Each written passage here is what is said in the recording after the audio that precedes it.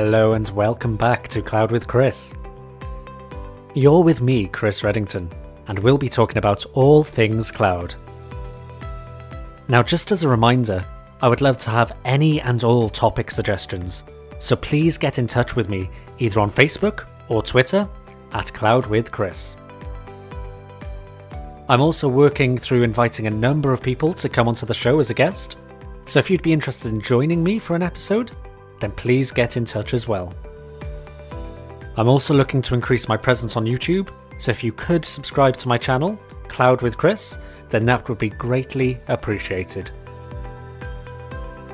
So let's introduce episode number 2.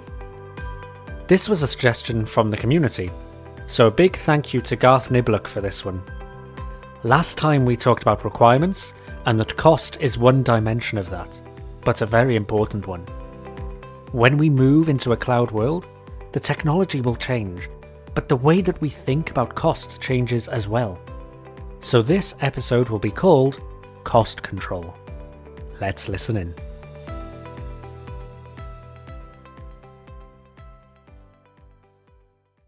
Let's start by setting the scene. We've decided we're going to make the journey to the cloud. One of the first considerations that will be on our mind is cost, as it will likely have been a key driver for our decision to move, as is the case for many people. The important thing to bear in mind is that you shouldn't use this as the only basis for your architectural decisions. Even though cost is likely a key driver to move towards a cloud-based solution, it is not the only set of requirements you need to focus on.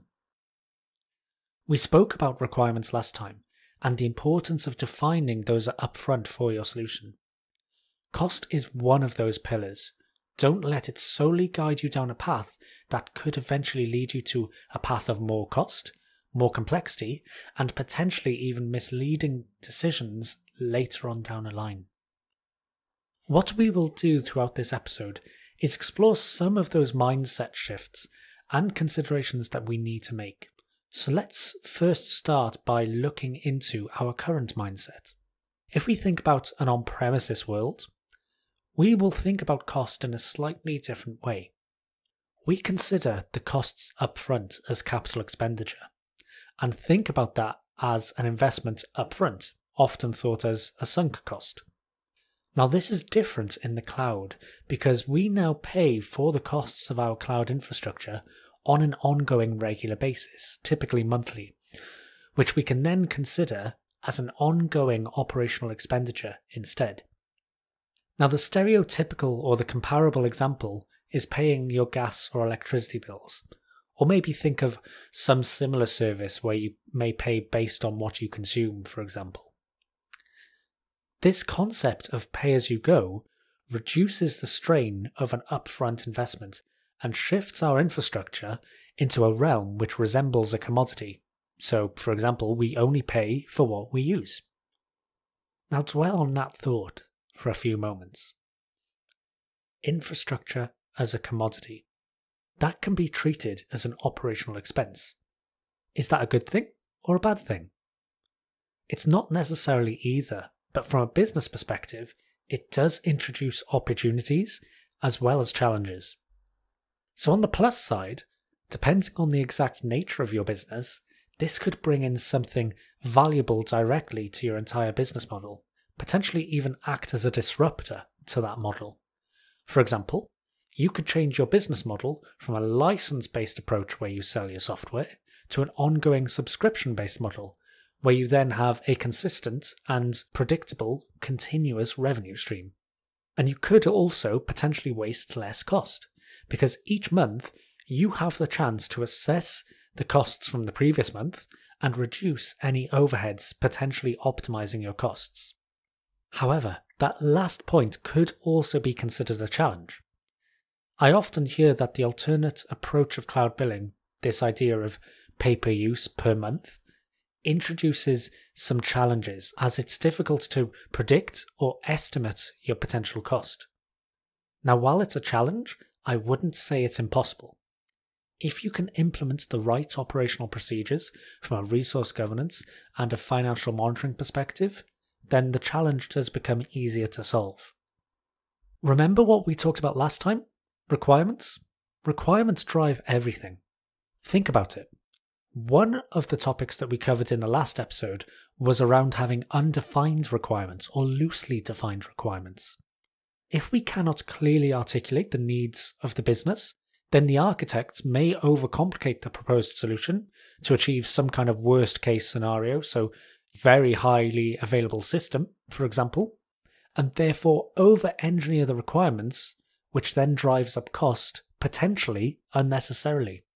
I said it enough times in the last episode, but to drive the point home, don't over-engineer services for requirements that are not clearly defined.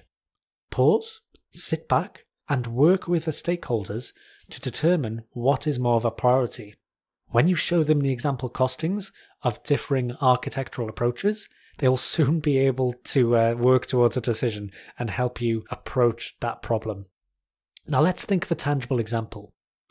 We're an organisation that focuses on retail, and we have a system that is non-essential to the ongoing business operations, based upon some kind of low service level agreement, or SLA, and unadventurous recovery objectives.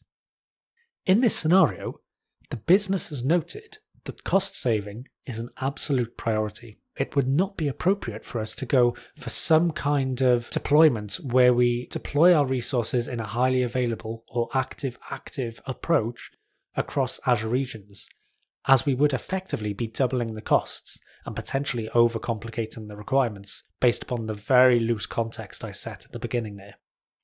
Instead, we may want to look at some kind of single region setup, or maybe an active passive, or some kind of infrastructure as code disaster recovery approach where we can go and easily spin up new deployments in alternate zones or alternate regions if we need to.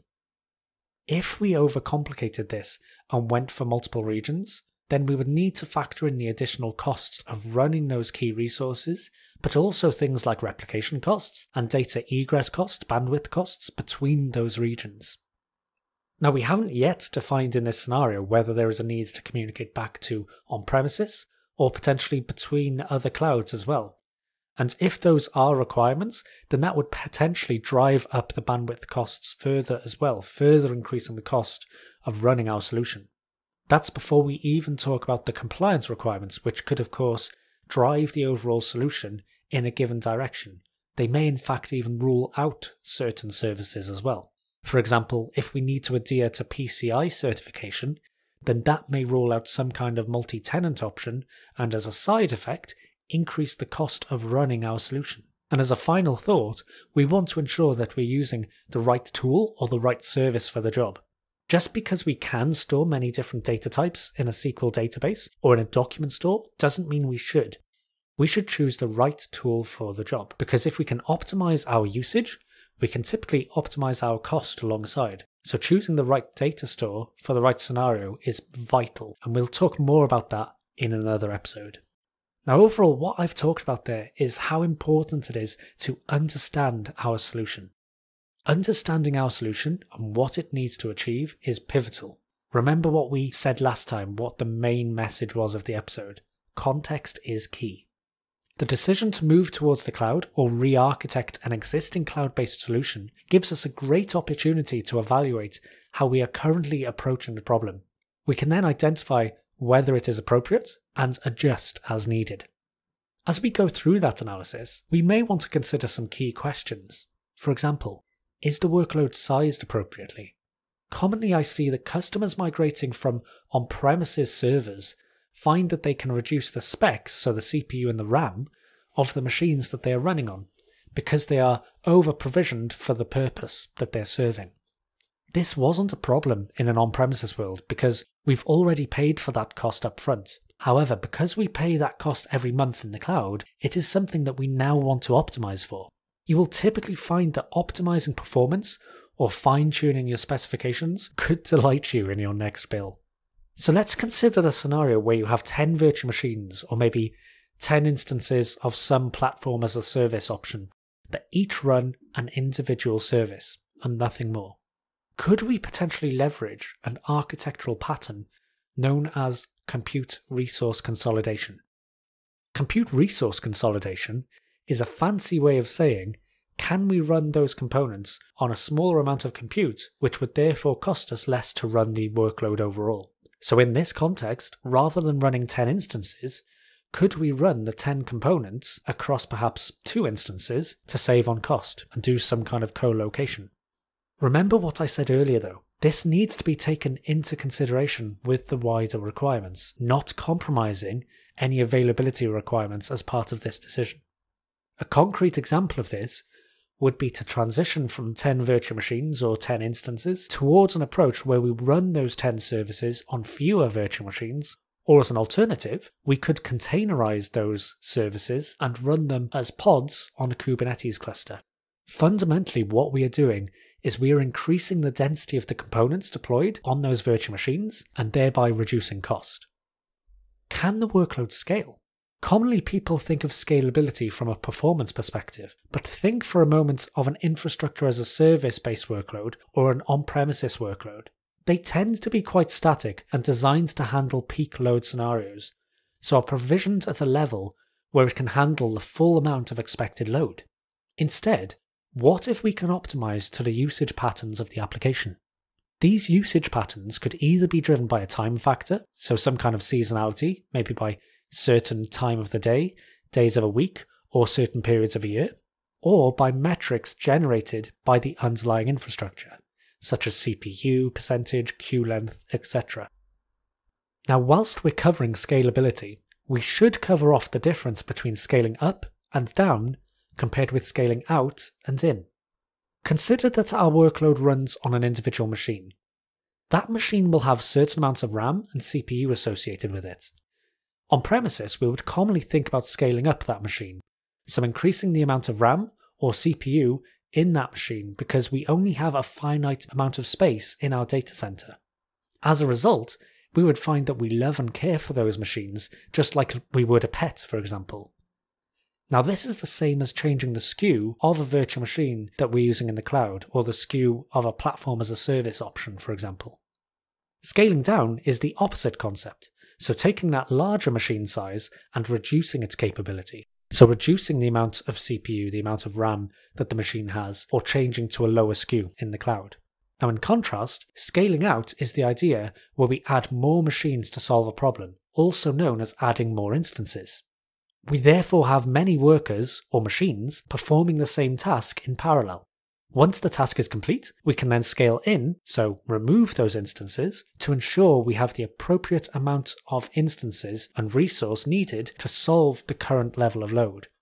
This mindset shift is typically because of the constraints that we had in an on-premises environment, where we had fixed space in our data centers. In the cloud, we have an abundance of compute available to us, so we have this luxury of being able to throw more machines at a problem. If this is for a small amount of time and the workload is quite bursty, then it's likely to be more cost effective to scale out for the time where we need that extra compute, run the workload as we need to at that level of instances, and then bring it back in, rather than run the workload at a higher SKU for an ongoing period of time. This also allows us to start thinking about deploying our workload as a stamp and having different performance tiers of our application, so bronze, silver, gold, or low, medium, high loads, and being able to deploy those across different regions and predictably be able to determine the level of load that certain deployments may be able to handle. Now let's revisit the retail scenario from earlier.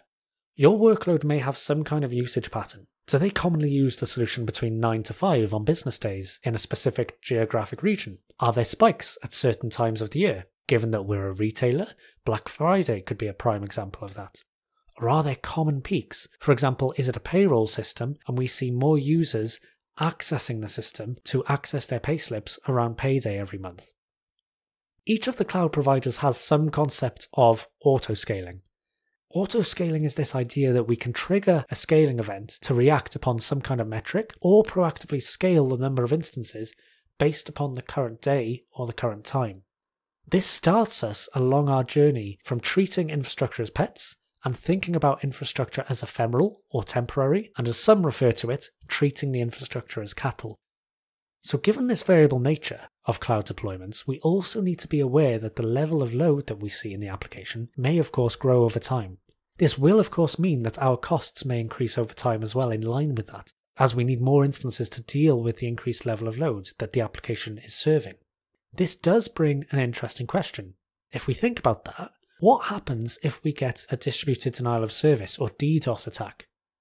There is some indirect damage that those kind of attacks could do from a cost perspective, as well as the direct damage that they can do towards the availability of a workload and the brand impact for an organization. This is why autoscale rules typically have a maximum number of instances so that you can control the boundaries, the minimum and the maximum number of instances you would expect to run, and why the main cloud providers have some kind of DDoS protection service, some of which even have some cost guarantees in there as well, so they're worth evaluating and checking out. So let's pause for a moment and think what we've discussed so far. We've looked at the mindset shift, moving from a capital expenditure model to an operational expenditure approach. We have once again reviewed the importance of requirements, and also the value in assessing our workload's current state and how we can potentially optimize for a cloud cost model. Once we apply those changes, we then need to understand how to estimate costs of running the workload and then measure that on an ongoing basis. Each of the cloud providers has some kind of pricing calculator. These tools are your friend and are well worth familiarizing yourself with. Use these tools in parallel when you are designing your solutions. Whilst they're not going to give you a 100% accurate cost, it will give you a rough order of magnitude in the costings of your application, and give you the ability to discuss some kind of bronze, silver, gold approach to help identify with your key stakeholders which solution is right. I often hear people talk about the fact that they can't estimate their costs because of the degree of variability and the scalable nature of their solution. I agree that this can be challenging, but it is not impossible. If you are bringing an existing workload, then you will have an idea of roughly how many instances you need to run and the level that you currently run it at today, and can use that as an initial basis of cost. For example, the number of instances required and the types of SKUs that you may need. You may need to add extra services along the way, and this may evolve over time, as you may expect from your architecture. Now, you need to make sure that you factor in any extra environments into your costings. Most people think about dev and test and production, but what about the cost of any disaster recovery environments? This, of course, depends on whether you'll be running it as an active-passive, or deploying new infrastructure by code in a disaster scenario, for example. But the key bit here is making sure that you plan this up front. Alongside that, operational procedures are crucial. Who is responsible for tracking your spend at the individual application level, the wider project level, and at the overall organization level? Each of those individuals will have a different viewpoint that they will be looking at the cost from, and looking at from a different perspective. All of the cloud providers have some form of tooling to help you with this, whether you can set budgets and set alerts on those budgets, for example, so that you can proactively determine if you are approaching some kind of limit that you have set.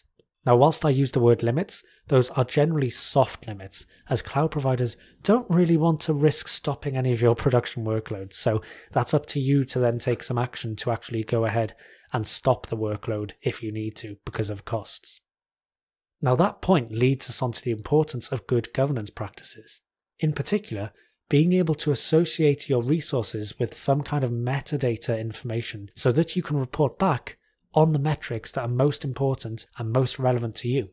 For example, do you care on reporting the usage of costs from an environment perspective, so dev, test and prod? Do you care about which microservices cost the most to run, or which team is running the highest bill? Now, on that last point, just because a team has a high monthly cost month on month doesn't mean they're doing a bad job.